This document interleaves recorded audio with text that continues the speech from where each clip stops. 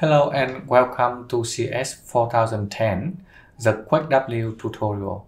In this tutorial, I'm going to guide you how to do simulation for earthquake for a farm dam. So in the first step, we need to create a Quake W tutorial first.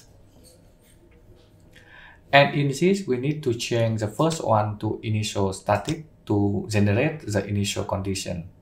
And after that, I can add a dynamic analysis underneath for this one. So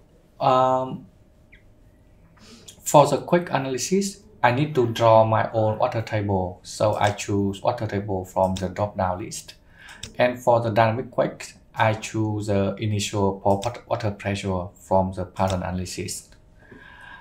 Another thing I need to pay attention here is I should define the horizontal earthquake record from here. So I just import one by clicking on import and select the accelerogram I have. As you can see, when you click on view, you will have the accelerogram in terms of G, and this is editable. If you click over here and change the peak axis, for example 0.5 and apply, and you click on view again, now you can see the accelerogram has a new peak at about 0.5 of G. I think that is good to me, so I just click on OK. And you can see now the time has changed, and it is actually 10 seconds. I think it's on fire to me now. I just closed it. And now in the first step, I need to draw my geometry. So I can draw it from the Quake W analysis, the first analysis, or I can draw from geometry. In general, I often draw from this because I have more tool over here. However, for geometry only, you can just draw from 2D geometry. Now I draw the regions. So my farm dam has a foundation of 5 meter soil. So I click from here and go up by 5 meter. And I have the farm dam about 4 meter high. So I select about 50 meter length. That's enough for me to simulate all of the lateral effect. Now my farm dam has a height of 4 meter and the slope is 1 to 3. So therefore, it's about 12 meter for the slope. I just start from somewhere about 12 over here and then go up to 9 meter and 12 meter. So this is my crest. The crest width is 2 meter. So I just go horizontally by 2 meter and go down for the downstream slope. The downstream slope is often steeper than the upstream slope to save up some money. However, in your assignment, the downstream slope is 1 to 3, 2. So therefore, I just click over here and finish my dam. And that may be enough for a farm dam. We just try to simulate something difficult. So I think my farm dam is made of sand and it has a clay core. So I'm trying to draw my clay core in here. And because my clay core has the non-integer dimension, so therefore I should change this one to 0.5. It's a bit tiny. Yep. So now I have this one from here to here, down to here, back here, and go up here. Yep, all good to me, except this a bit steepy. If you want to have it symmetric, so just click on modify object, click on the point 12 and move it by x by 0.5 meter and move. In the next step, I need to draw the drainage at the downstream for my dam. So I just use the region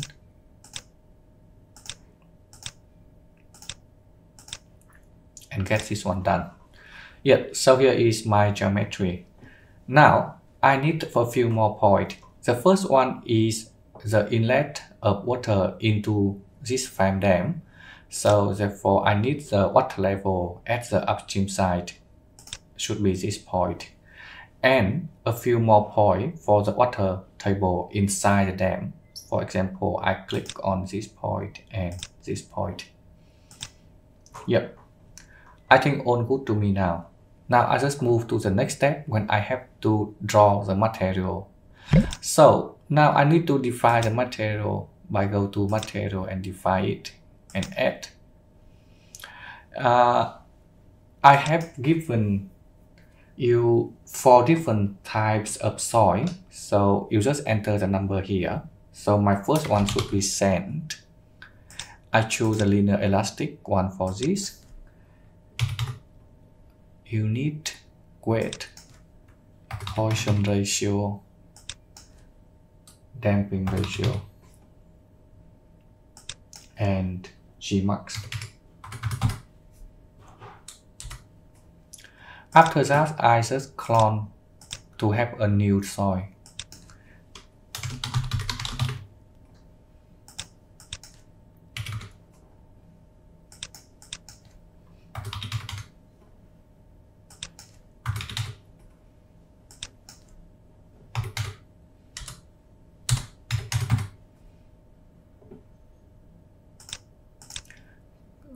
Again, so it should be variable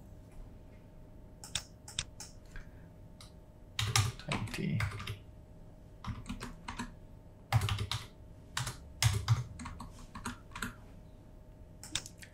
This one should be, and the last one.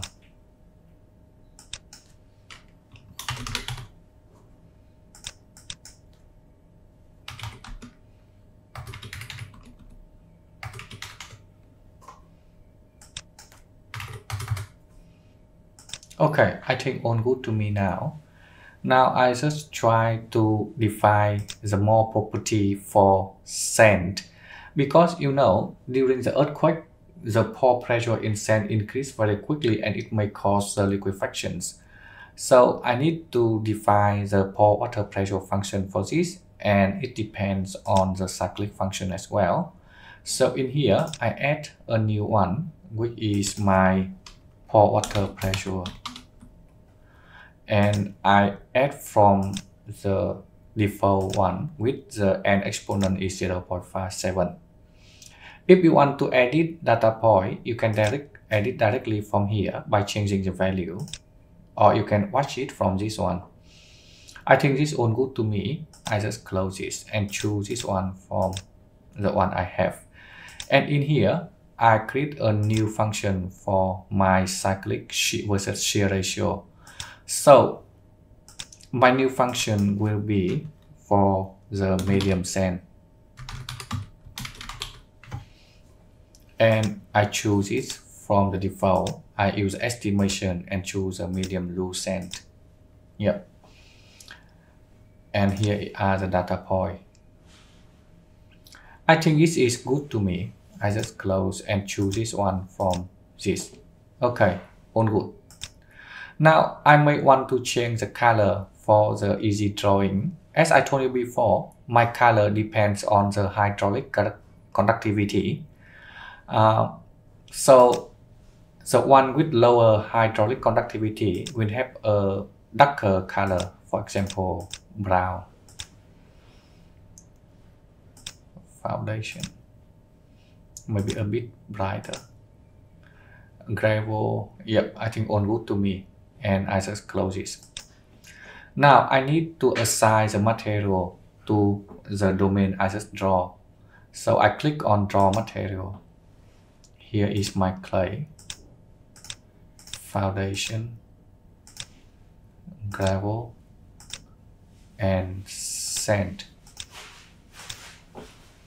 And also have to do the same thing for the other analysis. So clay, foundation, gravel, and sand. Okay, now I can bring back to here. In here, I need to set up the boundary condition. So I just go to define and set up the boundary condition. You can see we have 4 default boundary conditions, and I need one more for the stress from the water. So I use new stress and strain boundary condition. I use this at a hydrostatic pressure, and my constant should be about at 8.5 meter. Yep, all good to me. Now I just close this and I try to apply my pressure. So apply the boundary condition. You know, for the boundary, I need to apply the movement boundary condition. So I should fix it by x and fix it by xy for the bottom. This way, the soil can settle down a bit, but it cannot move horizontally. Now I also need to apply the reservoir condition to my dam, and I think that is. For the dynamic quake conditions, I just try to use the fix by y for the lateral boundary, because now it can shake, but it cannot go up and down. It will be 10 seconds only. And fix xy for the bottom. And now I apply. Now I don't need this one because it will be inherited from the initial stress state. I think that's good to me. Okay, so in the next step, I'm going to draw my water table. So this one will be 8.5 from the left all the way to here, to here, to here, to this point, and all the way out here. So this is my water table. Yep, I think I'm fine with this one. Now I just try to start solving this. I need to save it, and for example, I save it as a test.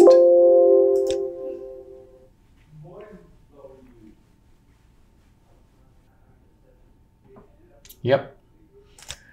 Now I think I have the simulation right here. Ooh. The mesh is really coarse, so therefore the result may be not accurate. So I'm trying to redo this one with different mesh. So I select the mesh of about 0.5 meter. Yep. Yep, good to me. Now I try to solve it again. Okay, seems good to me now. Now I just go to see my.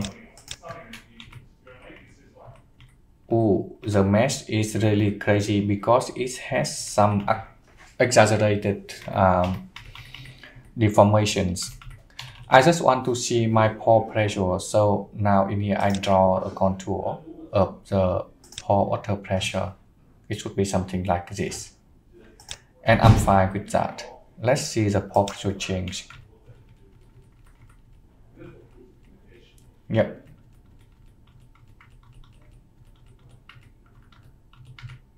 So it seems good to me.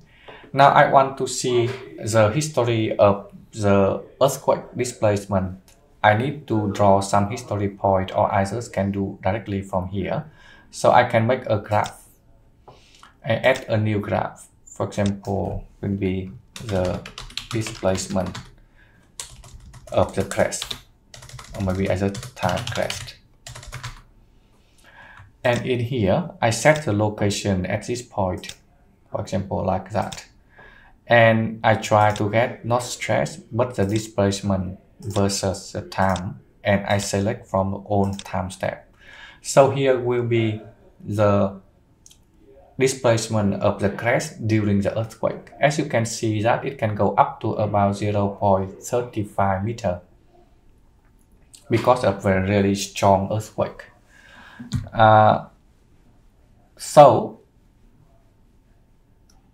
Your assignment requires to find out the maximum displacement during the earthquake.